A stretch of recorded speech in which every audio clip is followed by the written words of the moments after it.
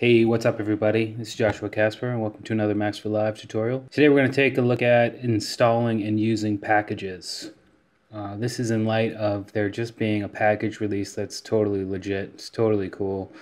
I gave it a share on the Facebook page and everybody went kind of crazy for it. So I figured I'd share with the people that aren't associated with packages what they are and how awesome they are and why you should be using them. So the first thing you're going to do is open up, a Max patch and then go ahead and open up Max for Live. And then when you come in, there's this little cube over here.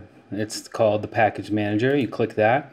It's going to launch another window. And these are all legit user-made additions to the Max for Live program, or Max in general. And it's really easy to install them. They're kind of like Ableton Live packs, but they're just called Max packages. The one that just came out today is this Audio Mix, which is a number of utilities that are really great. So Audio Mix is a small collection of audio patch blocks that may facilitate the building of simple virtual mixing consoles for your audio patches. Sounds legit, right? Sounds awesome. There's going to be some system requirement stuff. What's going to come inside of it, you can obviously scroll down and look what's inside. There's a website you can check out and a rating system and everything like that. But essentially what you want to do is hit install.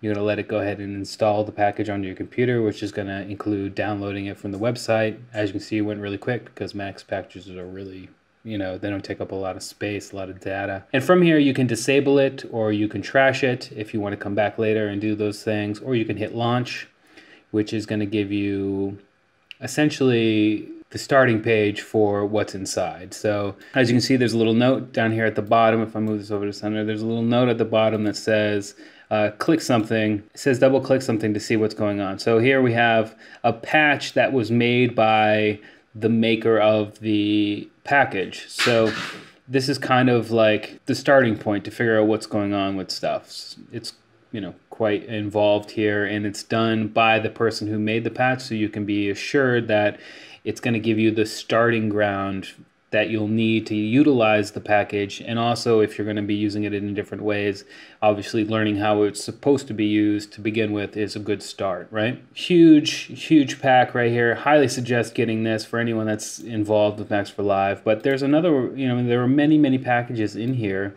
This is just the home page here. There are 3 pages of these things.